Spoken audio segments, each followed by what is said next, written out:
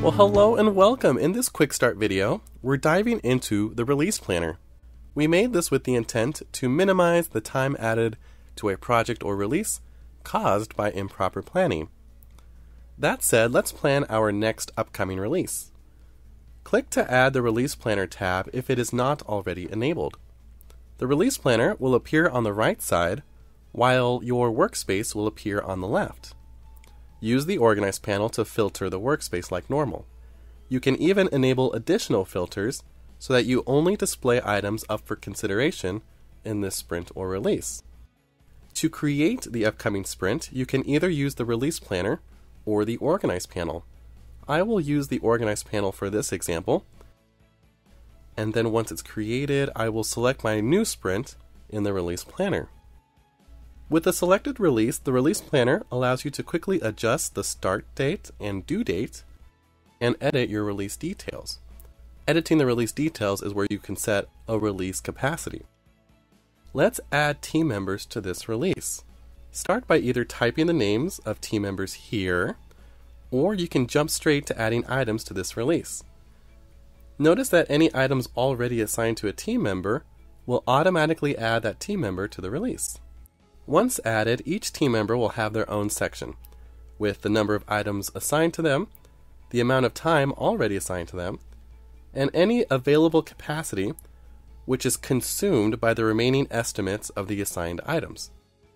When you edit a team member, you will see where to set the user's work days, set the number of hours they work on a daily basis, and set their vacation days.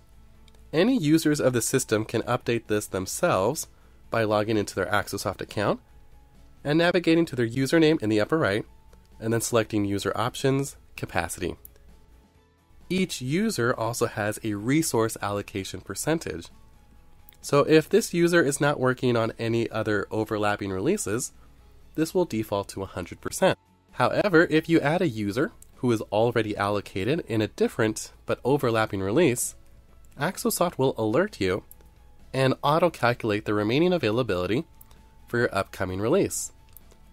You can manually set the resource allocation to any percentage you need.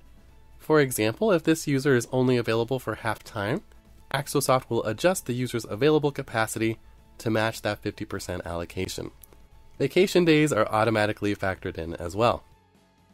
The user's available capacity will turn red if you over-allocate work to one of your team members, so use this feedback to adjust the workload accordingly. The Release Planner comes with an option to add all users in your account to the release.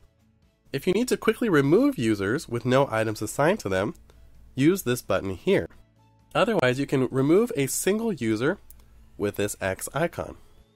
You can set global holidays for the whole team from this calendar button here as well.